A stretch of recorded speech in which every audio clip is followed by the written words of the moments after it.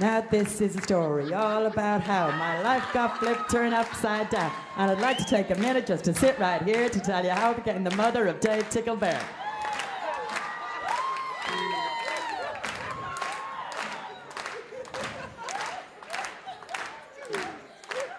In South Wales, Cardiff, born then raised in Dunleary, where I spend most of my days. Chilling out my Wrexham and acting all cool when you got caught smoking outside of the school. When a couple of guys say you were up to no good, but he was only walking around the neighbourhood. He never got in a fight, he never gave me any worry, spent most of the time in his room eating curry.